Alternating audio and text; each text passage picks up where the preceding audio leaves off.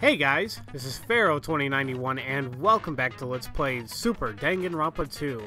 The last time we left off, we finished the investigation regarding who might have killed Nidai, and we were about to begin the class trial. And I have no idea what could have possibly happened. I mean, I really don't have any speculations. I mean, I keep jumping back and forth that maybe it was a suicide if we're following the first game, but it doesn't seem like it's going to be likely, and I really don't know who could be a culprit here, so this is going to be a weird one. Now, before I continue on, I do have a few of those hope shards left, and I know I said I don't know what to get for it, so I'm just going to go ahead and just get whatever. Screw it. And I'll get something worth 4. This one, why the hell not? I don't know what these do, but, you know, maybe they will be beneficial somewhat. How do I say it again? Oh yeah, it's the first thing.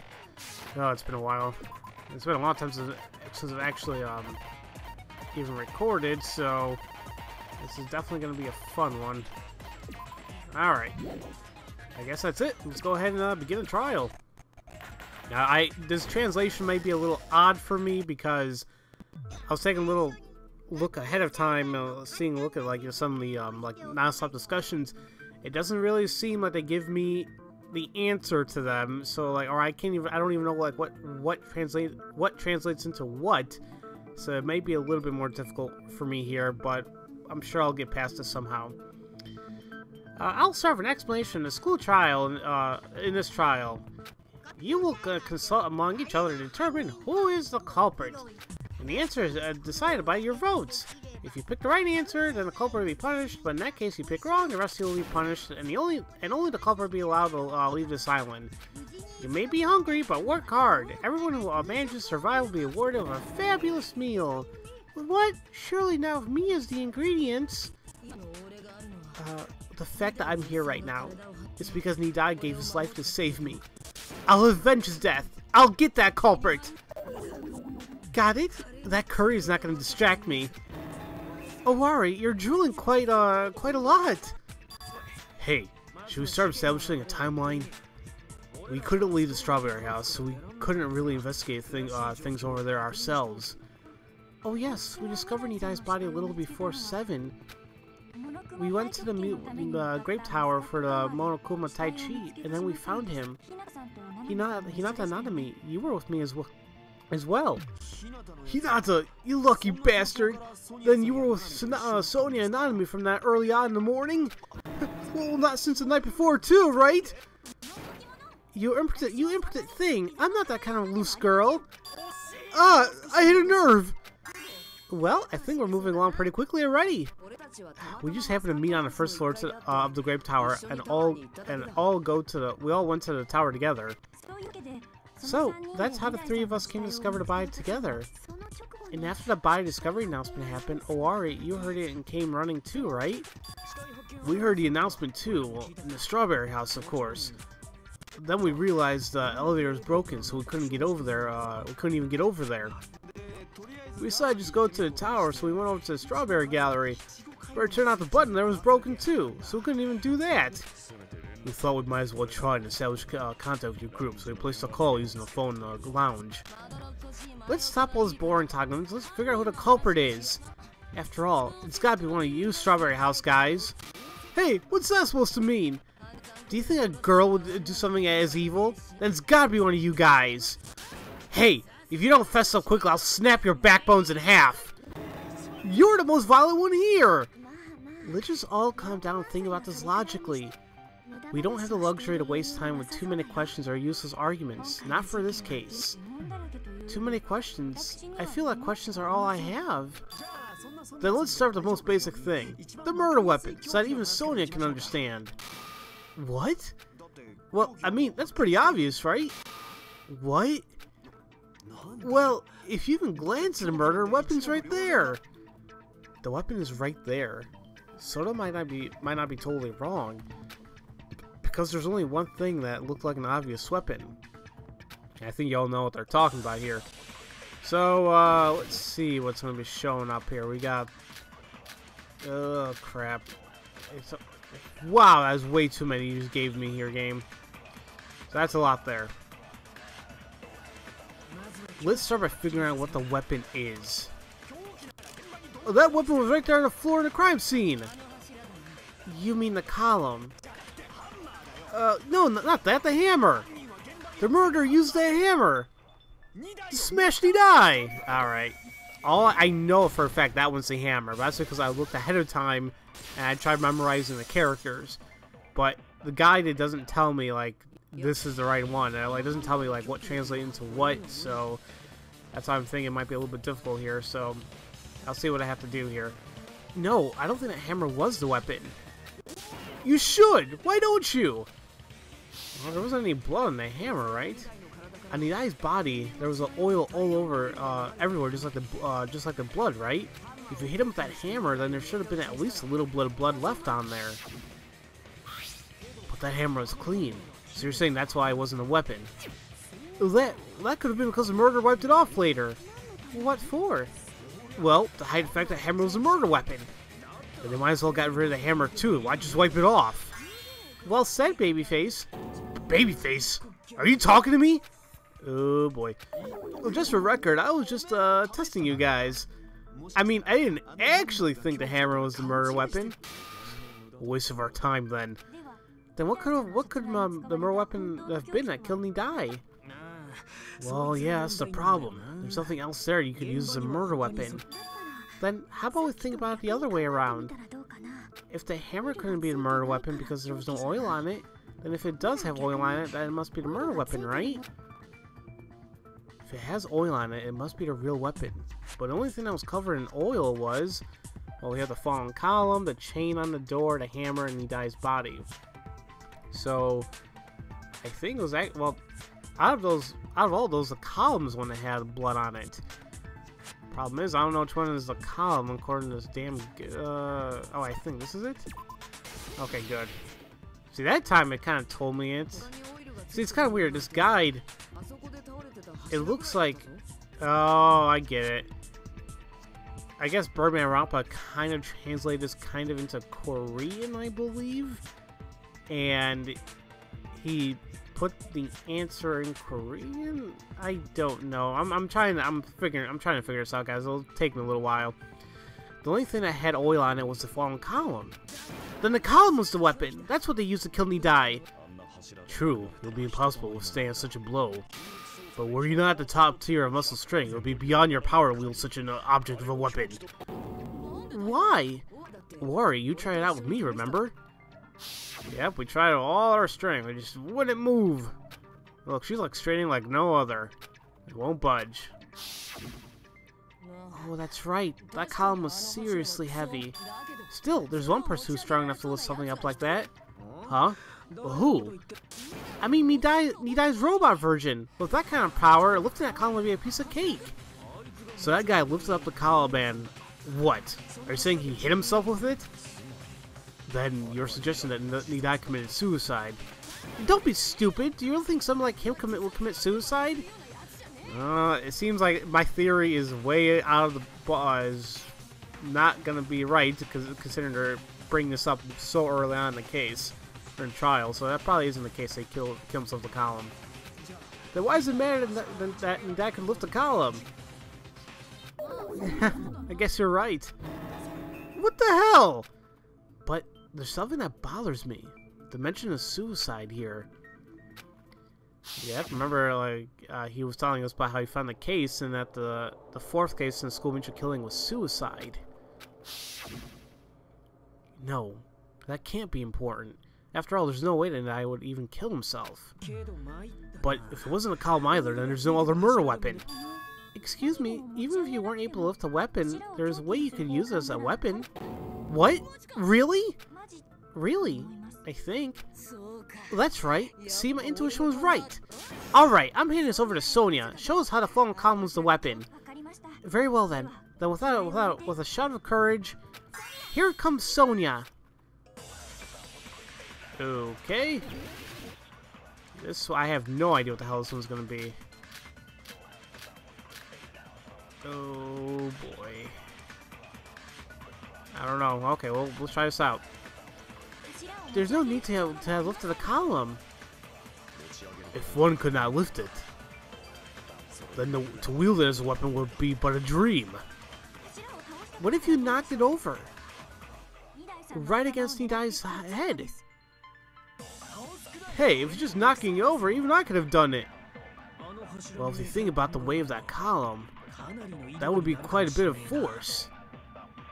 Sonia, not bad. This makes my heart pound. So the murderer toppled a column onto Nidai? Wait a minute. Oh crap, there's a lot to hear said. But then the column should be on top of him. No, there's a problem with that theory. Okay, hold on a minute. Actually, shoot, wait a minute. Nope, I was on it. No, it's this one.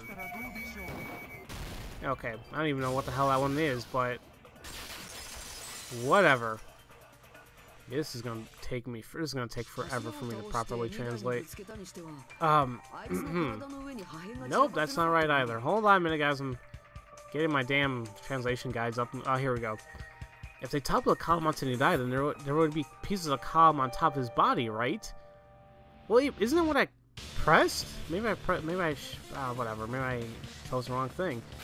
What? Pieces of the column? If you had knocked over the column on top of him, then of course pieces of rubble would be on top of the body. Well, yeah.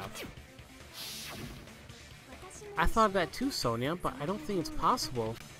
Oh, yes, I made a mistake.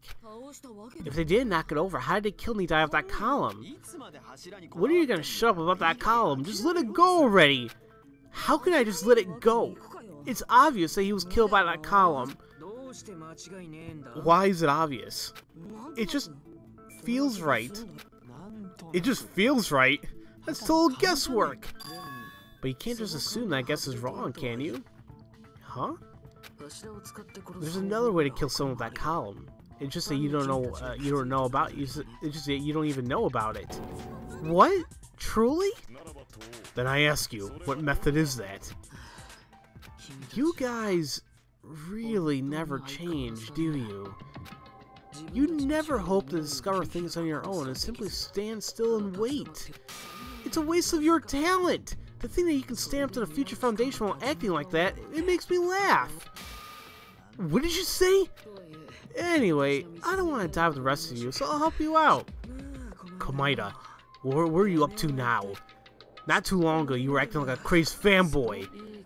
I've learned a few lessons. There's no cure for ignorance, you see. Huh?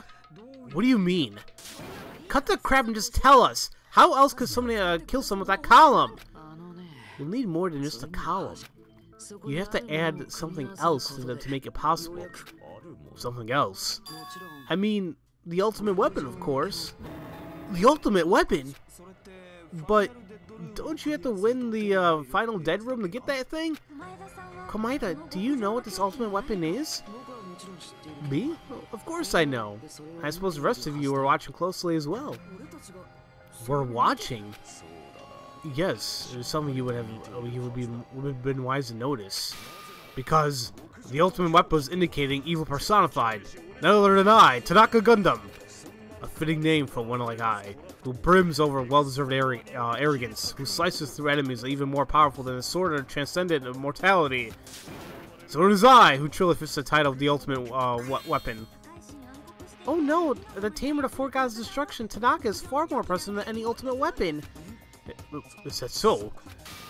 Hey, stop messing around, just tell us straight. What is this ultimate weapon? Well, to know that, you first have to figure out the secret of the funhouse. Huh? The secret of the funhouse? You still haven't figured that out? Pull yourself together already. Aren't you guys supposed to be the symbols of hope? Except for Hinata, of course. Except for Hinata? When it's over, I'll tell you. Anyway, we'll just need to figure out what's so strange about this funhouse, right? Then, I think that's what it is. It's the way to build. I think it's the way it's built.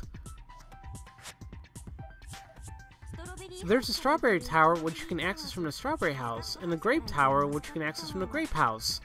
But they're actually the same building, and the two houses are connected by a tower in the middle. The Ultra C design is the secret of the funhouse. There's no doubt about it. Man, after hearing that wonderful explanation by Sonia, I feel way more at ease. Of course, put your faith in me. The two houses are connected by a tower in the middle. That's what I thought at first too, but I discovered the truth. And that's not entirely the case.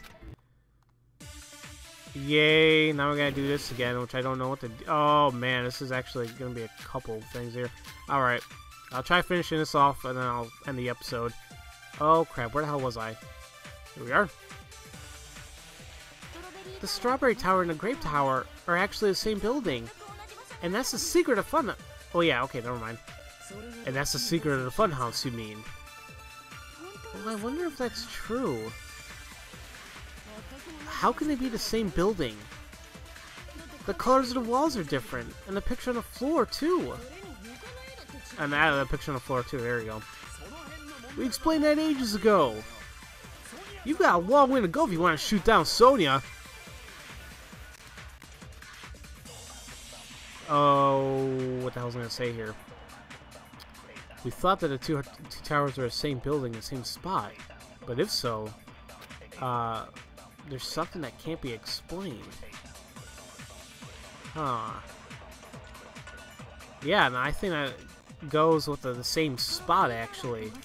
And I think... Nope. Nope. No, I missed it. That was it. I think this is the right bullet here. Can't really tell. We'll try. We'll see if this is right. So she says that they're the same building, but I think it's a secret right there. I don't think they are. Okay, good. So that time, because the guide showed the actual picture and the word I needed to use. I think it was only the first page I was using, and he didn't actually have the pictures, but it's fine. Where the hell? Where'd I go? Right? Okay. Are those two towers really in the same spot? Why are you saying something like that right now? And in that kind of voice? Am I your natural enemy or something? Hinata, I can't excuse that kind of treason. But it is strange, right? When we entered the Grape Tower, Nidai's body was found the opposite door, the Strawberry door. But when we entered the Strawberry Tower later, it had been moved in front of the Grape door. Well, that must have been because the floor rotated 100 degrees or something, or there's been some way. I mean, that still means it could be the same building, right? What are you saying? Do you really think the answer is so simple? Are you in your right mind? So you're saying that's wrong, then? Maybe I shouldn't have cut in. Well, if the floor didn't rotate, then it's even stranger. Let's think about the structure of that building again. Please change your mind! Oh, come on, Sony. I don't want to cross-examine... Oh, jeez. Here we go. Then how about this? Wait... Okay, yeah. Someone moved Nidai's body. Well, we were moving from the Grape Tower to the Strawberry Tower, but we were all going together. Who could have done that? Then it was Monokuma. While we were traveling, Monokuma must have hurriedly moved the body. It wasn't just Nidai's body. Are you saying that they moved the broken column too? It's too heavy for him. It's not too heavy for him. He could have rolled it. If it was too heavy, he could have rolled it. If you have no bread, eat a snack. It's the same principle. Okay. Well then. Yes. Nice principle there, Sonia. I don't think I really fully understand, but whatever. In any case, guys, in the next episode, we will cross swords with Sonia, and, well, yeah. This whole structure thing is kind of getting to me, because they're not saying it. Even the damn structure is getting to me now. I mean, I know it shouldn't be that damn difficult to understand, but I think I'm getting confused here. What? No. I keep thinking like the damn towers are back to back, but I don't know. Does that even? I don't think that even makes sense. Ah, whatever. My brain's not even functioning today, but then again, that's nothing new. So in any case, guys, as usual, thank you all for watching, and I'll see you guys next time for Let's Play Super Danganronpa 2. I'll see you guys later.